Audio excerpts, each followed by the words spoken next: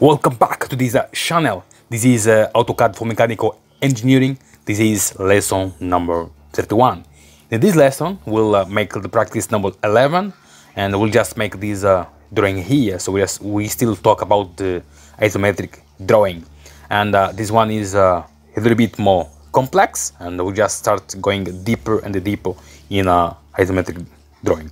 Let's just go ahead and make this drawing, and we're gonna make also inside of this template of this isometric of this title block. So if you have any doubt, as we have already said, just go back to lesson number 21 and 22, and if you still have doubt, please just comment there, and it will be a pleasure to answer and talk how to help in solve this issue. So we just make this drawing, and just stay tuned, and let's do together. We have the same one here with dimension, and we have here the height will be 60, and this one we don't have here the size, but we need to make calculation from this one. We know that from this point to that point is 120 minus 72 will be 48 plus 12. 60 mean that from this point to this point is a 60, and we'll start making this drawing from the top and then going down. Let's just go to our AutoCAD here and then make AutoCAD. The first thing we need to do here is we need to activate the isometric drawing. Just come here, click, it is already activated, okay, and we'll start making the drawing from the top. Just choose the top here. We can also come here and then click to the top. Just make the drawing here. The first one we saw is 12. Enter. Second one is 50. Enter. And then we have here 60, and then 50, and the last one 12. So next step, we're gonna here make a copy. Click copy, select the line, enter. Gonna copy this point to this point, and also that point, and also gonna copy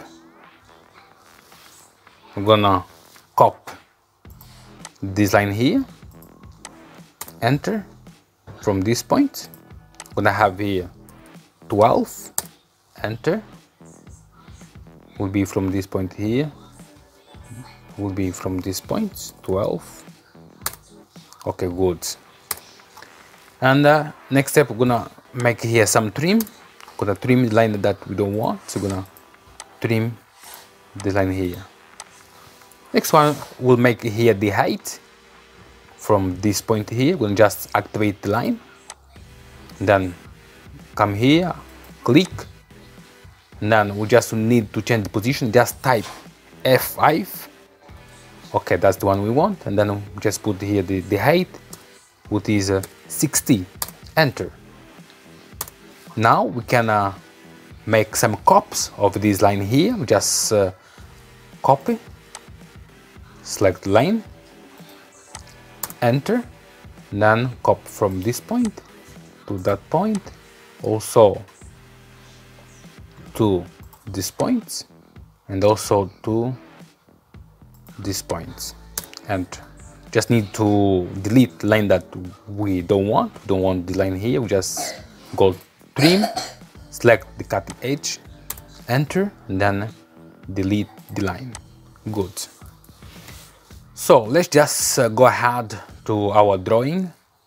That's the drawing here. We just make this line here. We make also this line, that line, and this line.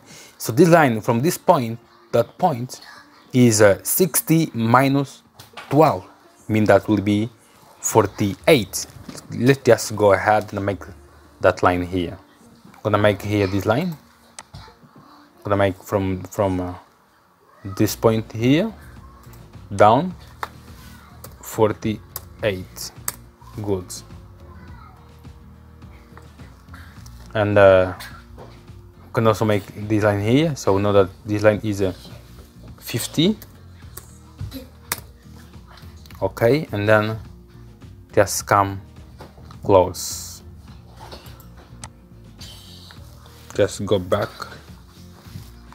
here. I'm gonna make this one here, the line 48, and then also here will be 50, and then I'm gonna come also to this point here. Okay, so next one I'm gonna also continue making this line. I'm gonna have this one is change the position F5. We have here 72, enter, and then we have gonna change the position here F5. We have 50, enter, and then we have also here to the top F5.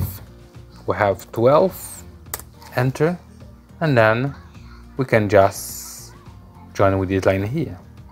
What will be right here. Good. Next one, I'm gonna also make the line from this point here, and also have here 12, the 8, and then join to gonna change the position F5. Okay, good. Gonna join it right here. Good. Enter. Now next one, I'm gonna make this line here from this point to that point.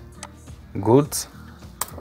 And gonna also join this line. Gonna join this line here from this point to that point, and then just move F5. That position, we can just click anywhere. Okay, that's good. And then we can just here make the trim, and cutting edge will be this one here. Enter, and then just delete. Good. So drawing is almost done, and the next step will be make the circle, which will be ellipse right here. To make the ellipse, let's just go back to our drawing here again. In our drawing we have, so this ellipse here, it is in the center will be between this center will be between 30, which is the line here 30, and then 25. Okay, let's just go to the drawing and make that center point. To make that center point, we need to copy. We need to copy this line here. We saw is 30 from this side. Enter. I'm gonna copy from here. Not that position, F5. Okay, that's the position we want. And we have there the distance of 30. Enter. And also we have another copy of this line. Enter from this point. That's the one is 25. Enter. Okay, so we have here the center point, which is this one here. Now we need to make the ellipse. Make the ellipse, just come here, and we need to select axis end, this one here, and then we need to select the ISO. So know that the diameter is 25, mean that the radius is 12.5. Just go to the drawing, just make it here in the center, which is right here, this midpoint. Click, not that one, F5 to change, that's the one we want, and then specify the diameter or the radius. Okay, so right now is the radius is 12.5. Okay, that's the one, that's the radius. Next step is making also the one down. Just come here to copy, select this one, what we want, enter. Gonna see from the center point down, not this position, F5, that's the one we want. Come here, put the cursor here for a while, also here for a while, and then just go, that's the one we want. Then click OK, enter. Now we can trim the line that we don't want. Just select the cutting edge, this one here, enter, and then delete this one. So our drawing is finished now. Just delete the construction line that we don't want, this two line here, and we can see that the drawing is complete.